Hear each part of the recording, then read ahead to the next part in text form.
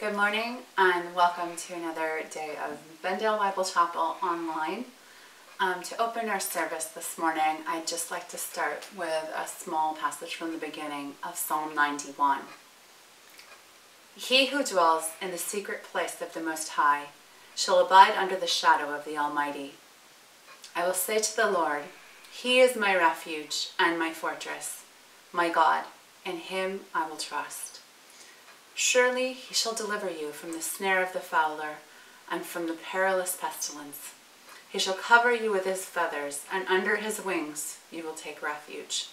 His truth shall be your shield and buckler. You shall not be afraid in the terror by night, nor of the arrow that flies by day, nor of the pestilence that walks in darkness, nor of the destruction that lays waste at noonday. 1,000 may fall at your side, and 10,000 at your right hand, but it shall not come near you. Amen. We're beginning with a new song this morning, so please just listen through the first time and the first verse, and then join in as we sing this first verse once again.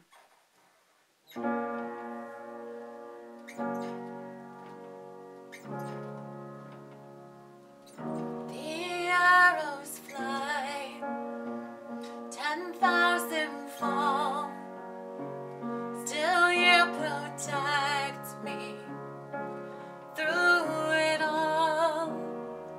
The waters rise, the oceans rage, still you're the one the storm obeys. In the shelter of your presence, in the shadow of your wings, I am safe. I am safe. I will hold on to your promise. You will not abandon me. I am safe. I am safe. The arrows fly, 10,000 fall, still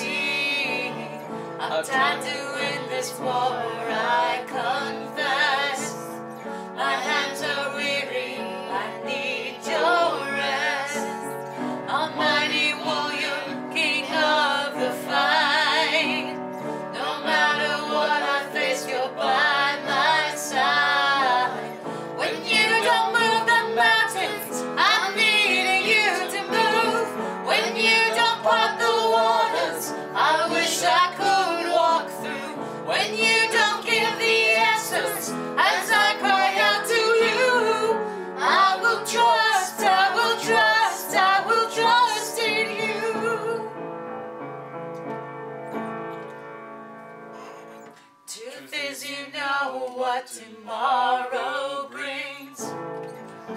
There is no day ahead you have not seen. So in all things be my life and breath. I want what you want, Lord, and nothing less. When you don't move the mountains, I'm needing you to move. When you don't part the waters, I wish I could walk through. When you don't give the answers, as I cry out to you, I will trust, I will trust, I will trust in you. I will trust in you.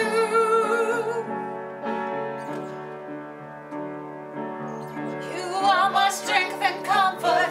You are my steady hand. You are my firm foundation, the rock on which I stand. Your ways are always higher. Your plans are always good. That's not a place where I'll go. You know already, son. When you don't move the mountains, I'm needing you to move. When you don't part the waters, I wish I could walk through. When you don't give the answers, as I cry out to you, I will trust, I will trust, I will trust in you. I will trust in you. I will trust in you. I will trust in you.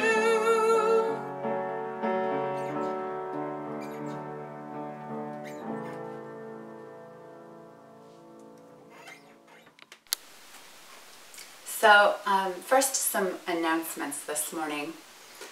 Since the sharing circle on Zoom was such an encouragement to participants, the leadership team has decided to hold something similar on the last Sunday of every month, where we can hold church in person. So we plan to have a prayer and fellowship time on Sunday, January 31st at 1 p.m.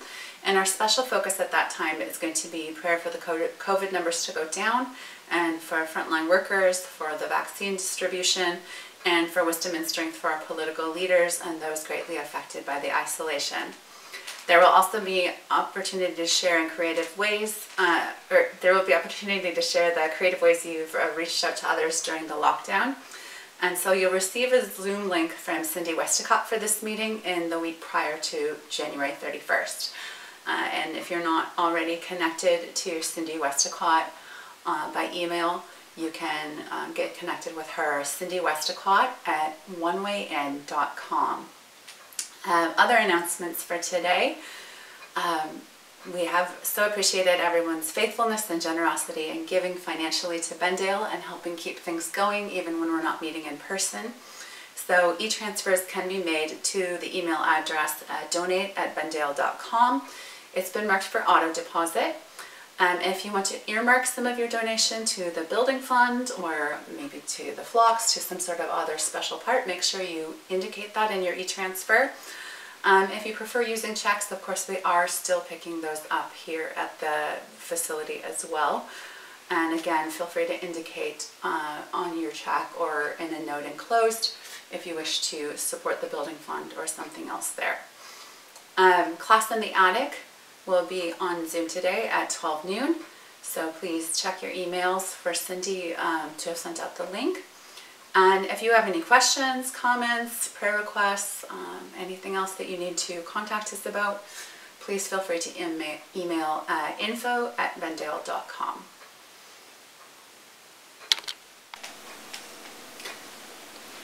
So this week our prayer requests include Chuck Phillips and his family. You may have heard already that Chuck Phillips' stepdad, Graydon, passed away on Tuesday, January the 12th. So please pray for comfort and peace for Chuck and Erica and all of Chuck's family, friends, the people who knew Graydon well. Please pray also for healing for John Scarpino, who's having chemo every 2 weeks. Pray for healing also for Barb and her daughter Danielle for their health problems as well. We're going to pray also for we're going to rejoice in prayer that Peggy Graham has finished her radiation. And please pray for continued healing though as well, and improvement in her mobility. And we're going to pray for strength and healing for Nina Pinnell's son Terry. He's also continuing chemo every 2 weeks at this time. So let's just bring these things before our Father. Dear Heavenly Father, we know that you are with us, that you are present among us, that your will is at work even at moments where things hurt and seem wrong. Father, we know too that you rejoice in healing and helping, and we pray for healing for those among us who are fighting cancer. We pray for John Scarpino. We pray for Terry Pinnell, and pray that they would be able to have their chemo be successful. Father, we're so thankful that Peggy has come to the other side of treatment herself. We pray that you continue your work of healing in her and lift her up. Father, we pray also for Chuck and Erica and all of Chuck's family and Graydon's just friends, contacts, everyone else who is affected by his passing. Father, we ask that you would be with them. Father, that you would help them as they go through this time, that they would sense your presence and know who you are. In Jesus' name, amen.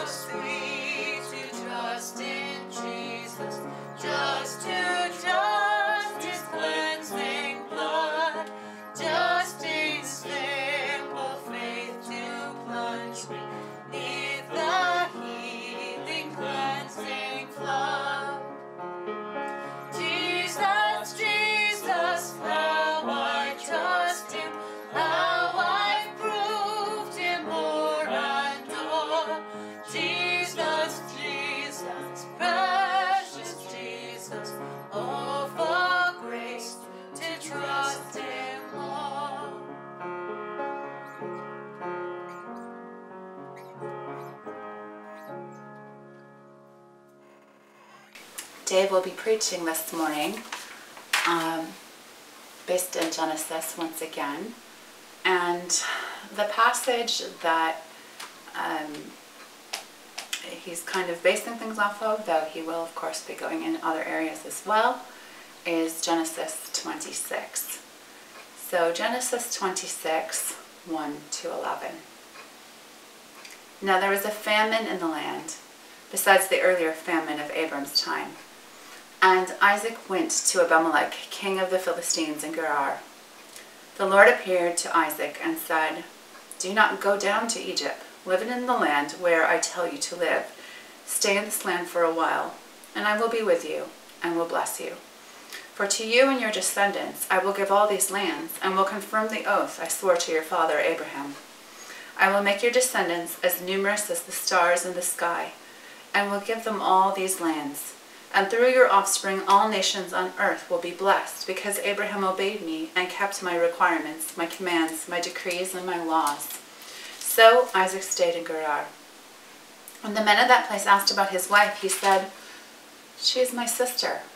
Because he was afraid to say, "She is my wife," he thought, "The men of this place will kill me on account of Rebekah, because she is beautiful." When Isaac had been there a long time, Abimelech, king of the Philistines, looked down from a window and saw Isaac caressing his wife Rebekah. So Abimelech summoned Isaac and said, "She is really your wife. Why did you say, 'She is my sister'?" Isaac answered, "Because I thought I might lose my life on account of her." Then Abimelech said, "What is this you have done to us? One of the men might well have slept with your wife and would have brought guilt upon us." So Abimelech gave orders to all the people, "Anyone who molests this man or his wife shall surely be put to death."